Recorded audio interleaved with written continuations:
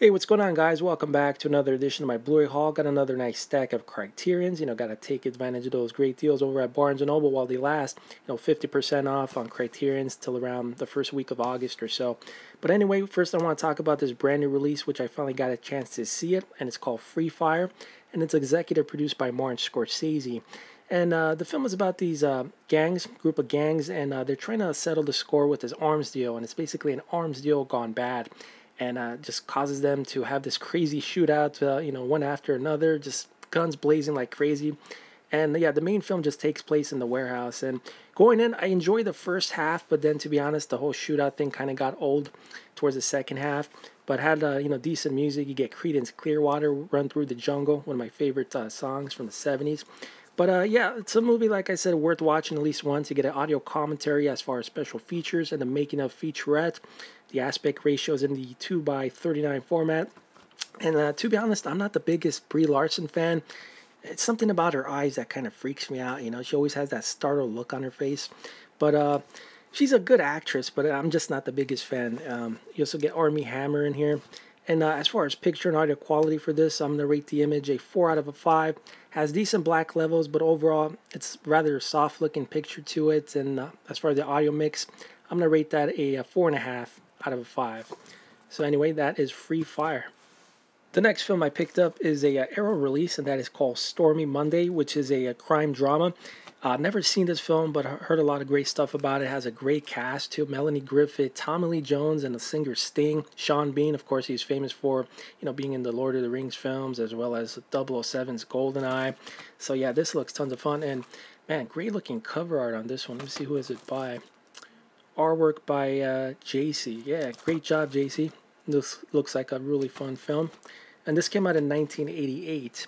And the next film I got is another Arrow release, but this one is from Arrow Academy. And Arrow Academy is very much like Criterion, It usually has like a nice looking, picture and audio quality, has nice supplements and whatnot. So this is a Western film, which is directed by Joseph Lewis. And this happens to be Joseph Lewis's 41st and final motion picture. After this, he went off and he did a bunch of he directed a bunch of TV shows. But he's famous for directing a couple of well-known, film noir movies like The Big Combo and Gun Crazy. But yeah, this looks like it's going to be tons of fun, and I dig the artwork. Nice job on that. And one of the main stars of this film is Sterling Hayden and Sebastian Cabot, I guess his name is. And Sebastian is famous for doing the voice of Bagheera in the animated version of the Jungle Book, Disney's Jungle Book.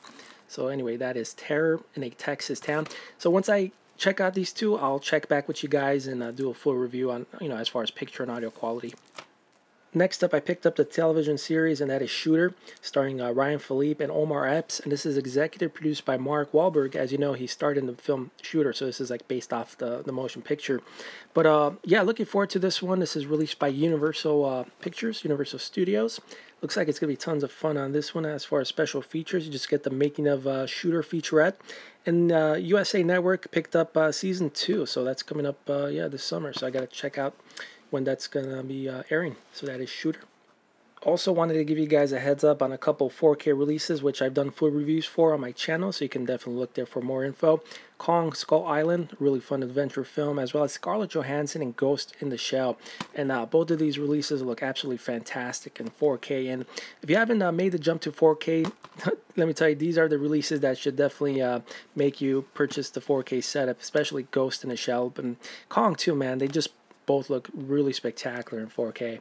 But yeah, I had a ton of fun with Ghost in the Shell. It does have that similar vibe to Blade Runner and whatnot. And Kong, to be honest, like I said in my previous review for this one, I didn't really expect much from it, but I was pleasantly surprised. They did a really great job, and I've always been a huge fan of Kong films, starting with the original one, and as well as Peter Jackson's version from 2005, King Kong, which they also recently released in 4K, which I still gotta check out. I haven't seen what that looks like in 4K, but if you've seen the King Kong film in 4K, the 2005 version, let me know in the comments, what you think on that.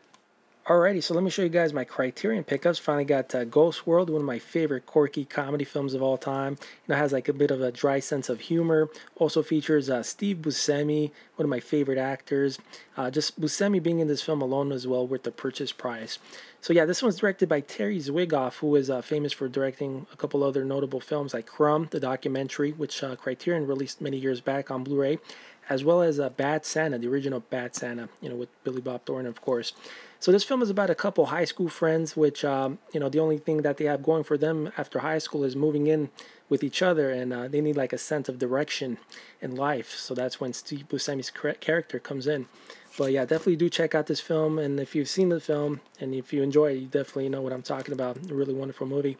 Has a lot of special features, too. I can't believe this film came out back in 2001. I had the original, the screener copy of this on VHS. So it's been, what now? It's like 15, 16 years old, this movie. Unbelievable. The next film I got is The Lodger, which is directed by Alfred Hitchcock. And this is a silent film from 1927. And this happens to be Hitchcock's, I believe, either third or fourth film. But he considers this one to be his true directorial debut. So I can't wait to see this one. It's a murder mystery film. And I heard Criterion did a brand new sound mix for this. So I can't wait to hear that too. It has a nice amount of supplements. It's going to be tons of fun. So that is The Lodger. Moving on, the next film I picked up is a Robert Bresson picture, and this is a French film called L'Argent, which means money in English. And this happens to be Bresson's final picture that he directed, and Criterion also released a couple of his other films on Blu-ray many years back. One is called A Man Escaped, great prison escape film, as well as Pickpocket. That was another wonderful movie. So this one is about this counterfeit money that gets passed from one person to the next until it lands in the hands of this innocent man. And unfortunately, he has to pay the price for it, for something that he didn't do. But yeah, definitely worth your time. Beautifully directed. Although certain scenes, I have to admit, there was a bit of a drag. It's like, okay, come on, we get the point. Let's move on. But other than that, great release. And this came out in the early 80s. Let me see what year it came out.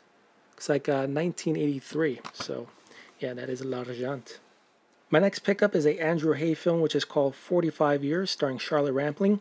And both Charlotte and Andrew were at the Criterion Closet in 2015, around the time when they were, promoting this film. And, it was funny, in the closet they were making fun of Ivan's Childhood, which is released by, Criterion. It's a Russian film, and they were saying how that film makes you fall asleep. But to be honest, this film made me fall asleep.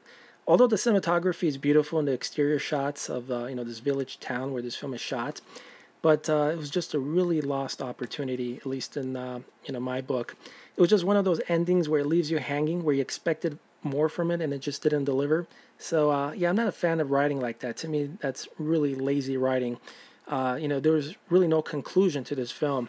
But anyway, some people may like this film, but I certainly didn't. But I did appreciate the cinematography. And, you just get, as far as special features, some decent amount of special features or whatever is included. I haven't even taken a look at it. I was just really disappointed by it. But I'm a huge fan of Charlotte Rampling. She's one of the main stars of that great film called The Night Porter, which also Criterion has released. But yeah, word of caution for this film, don't expect much from it if you haven't seen it. So that is 45 Years. And finally, I picked up Jacques Tati's Playtime, which is considered to be his master work. And this is the film that caused Jacques to go bankrupt, and there was just a lot of issues with this movie. It cost too much to make, and I heard it's a really bizarre film. I haven't seen it yet, just basically unwrapped it. And of course, they got the box set of this, the complete Jacques Tati collection. But I just wanted this one because this is considered to be his best one, so we'll see what it's like. So anyway, thanks again, guys, for taking a look. Another nice stack of Criterions. I'm going to have more Criterions coming soon, so definitely look out for those in my next update. So till next time, take care, and I'll see you soon.